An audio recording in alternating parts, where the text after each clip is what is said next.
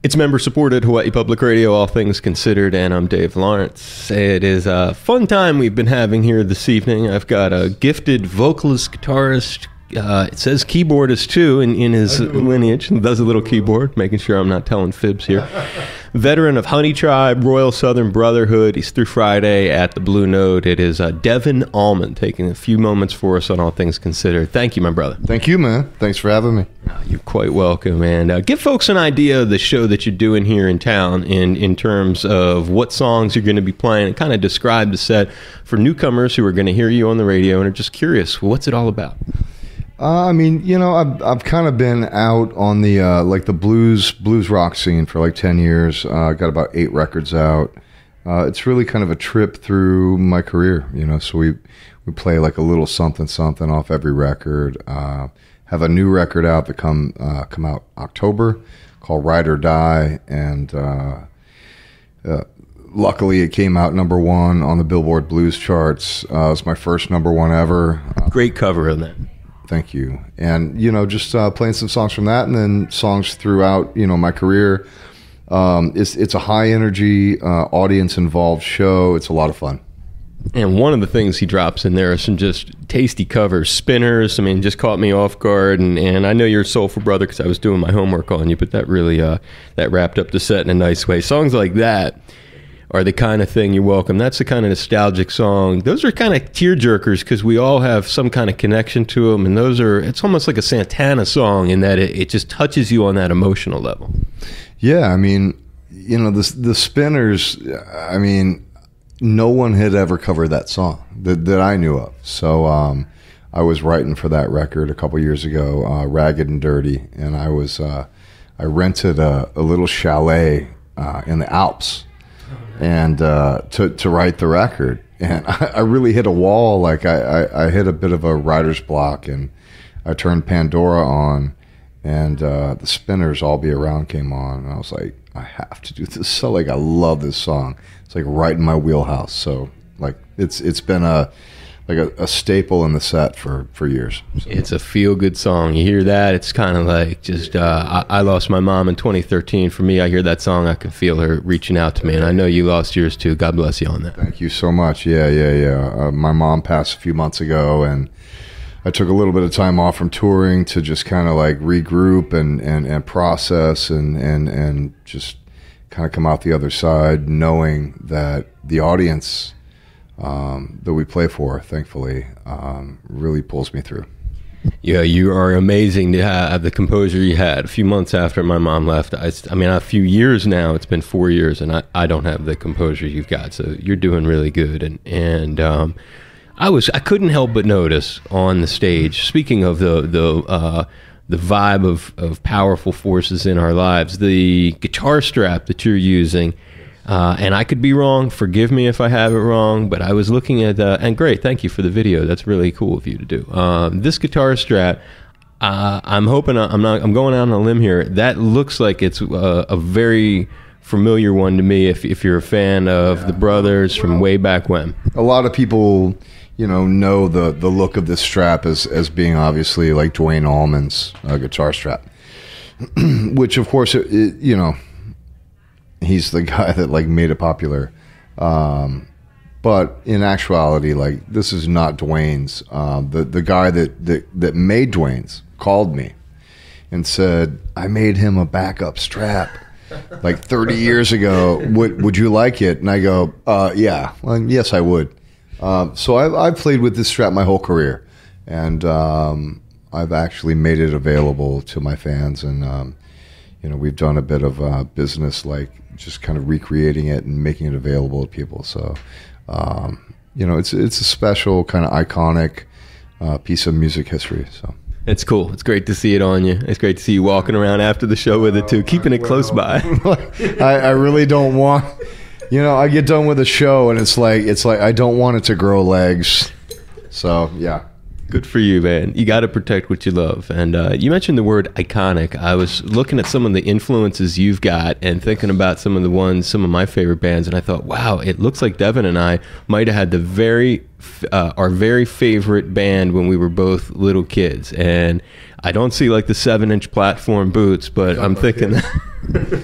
You know, it was really crazy. I think it was 77, and I was 5. And the craziest shit is that I can remember that.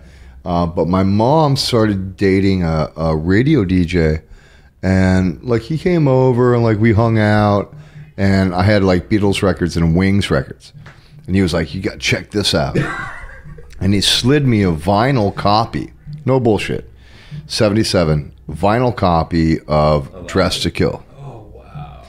And I looked at it, and I was 5 years old. It's like these dudes in suits, but with this like kabuki makeup.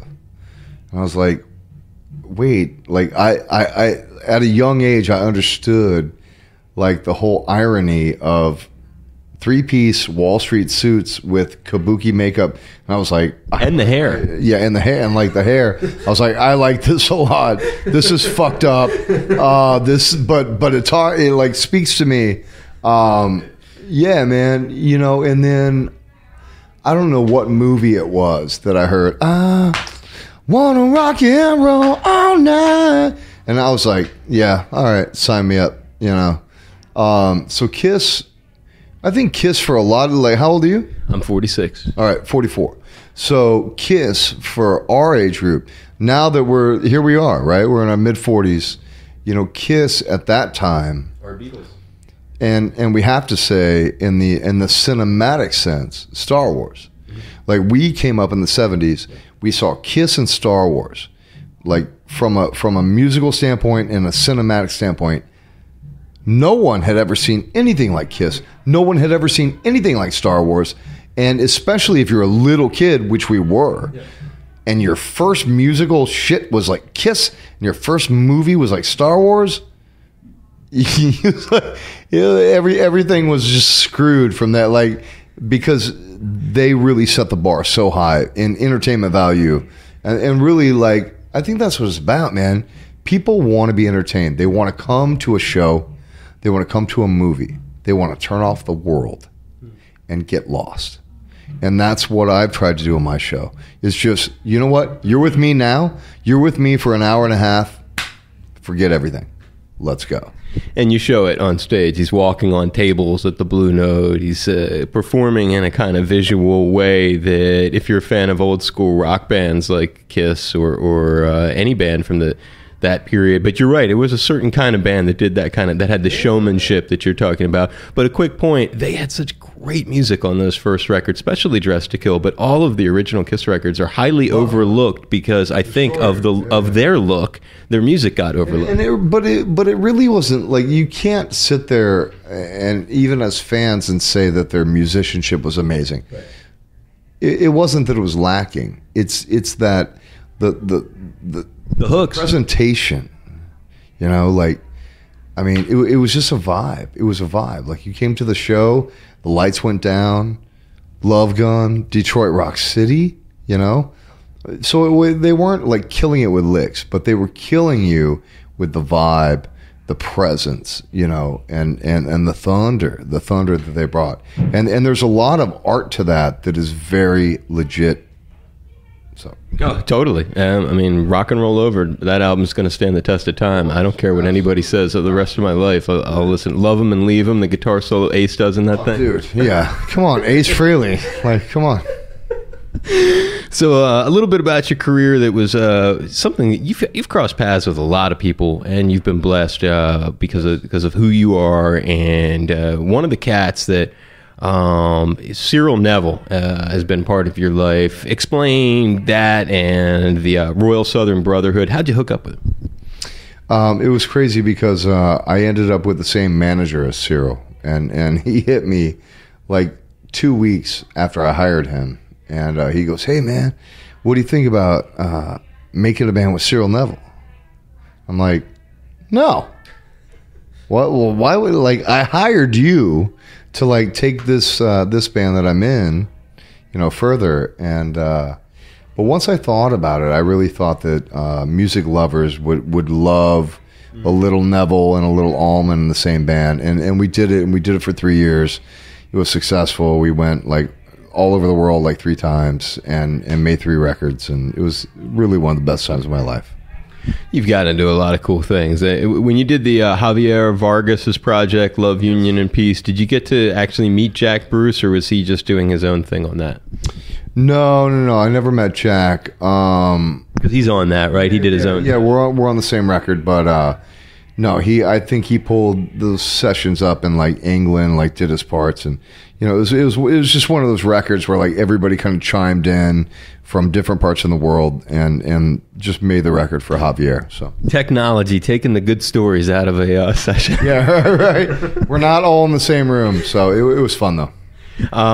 Similarly, I was taking a look at your social media account. It's just a great way to learn things about you. You and Bruce Willis, where was that picture taken? What was that all about? That was Cornell Dupree's birthday, right before he passed away. He had a birthday party at the at BB King's in New York City, and I think it was 06, 07, something like that. And Cornell Dupree had like so many special guests, and some of the guests were my dad and Bruce Willis and me, and we went on stage, all three of us, and blew through like 2 blues numbers and just had a blast. It was really cool. That's very cool. And I can tell from your Twitter you're an old school Rush fan, because 2112 was one of my great ones too. As a child, we, with lots of E's, are the priests of the temples with lots of S's of Syrinx. Well, I mean, the great thing about like having an iPhone for an artist is you can actually really kind of dive into your fan base. Like on Facebook, I think I don't know, it's not insane, but I think I'm up to like 130 grand, like in followers or whatever. So I really like to engage them, and I like them to know like what's on my mind. And it can be anything from a Facebook Live performance of one of my shows, to a picture of me and my son at his birthday party, to like an album cover of an album I'm like rediscovering. Bunch of cassettes that you dig.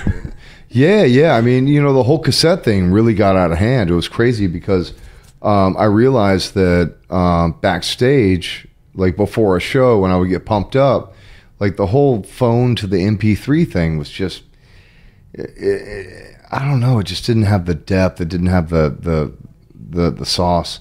So I actually went on eBay and got like a cassette boombox, and then I started buying cassettes, and then all these fans hit me up and they're like, I got 50 cassettes, I'm going to send them to you. And all of a sudden I turn around, I have like 700 cassette tapes. But man, like the analog vibe of them, It's tape, brother. It is, man. But my whole like MO on that was that I can't take a vinyl record player on tour and like get backstage and like put on a record. Like at home, all I play is vinyl records. But on tour, it was like, I can play cassettes. It's convenient. It would be better than MP3s. It would be fatter, juicier, warmer, analog. And so all of a sudden I look down, I have all these cassettes, and thank you guys for sending me cassettes. But it's good. I think I have to play a show now. So do we have one more? Yep, one more question, then we'll let you go. I first met your pop in New Orleans. It was Jazz Fest 94, and then just a few months later, right after Woodstock, I was hanging with him, burning one, on the bus in Maine. Explain the interesting story of first making a connection with him yourself, and share a story of your relationship that just you like, that makes you feel good, that makes you feel warm and fuzzy, and just makes you set for your next set. I mean, it's a weird life, when you're born like the son of a rock star, but you have no connection. The connection came later in life, and I'm really grateful for that, actually, because when I was a kid, he was involved in things that were in no way cool. Appropriate for a child. Exactly. Yeah, as we know, man. Like obviously, I'm a father now, and my son's 17 years old, and I'm really glad that I wasn't exposed to that side of it. But I'm also really glad that later in life I got a chance to like reconnect with him and really have a good bond with him. So without diving in too much, you know, because that's not about my path or my world or my records, my discography.